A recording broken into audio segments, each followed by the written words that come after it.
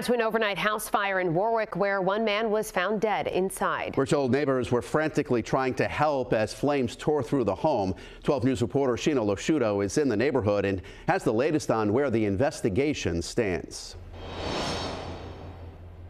The damage was cleared today. The home is now boarded up. Neighbors we spoke to say things got really bad really quickly.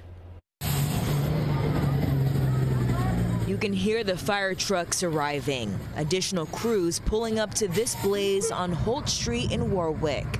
A neighbor captures the scene that played out at about 12:30 Wednesday morning.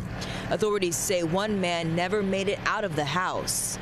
We're just going through our normal investigations right now with the Warwick PD and Warwick Fire. The state fire marshal says investigators continue looking into how the fire started. A woman was also taken to the hospital for smoke inhalation. A third person was also home at the time and made it out safely. At this point, it appears to have started in the living room, but we're still working on that. As you can see, we got active investigations inside. The home is now boarded up as neighbors come to grips with the tragedy. Can't believe somebody died.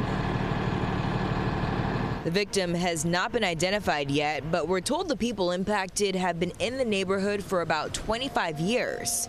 Now their home looks like this, charred and damaged. Heavy machinery was on the property all morning. Yeah, it's just mind-blowing, you know. Everything's just cool. Well, they've been good people.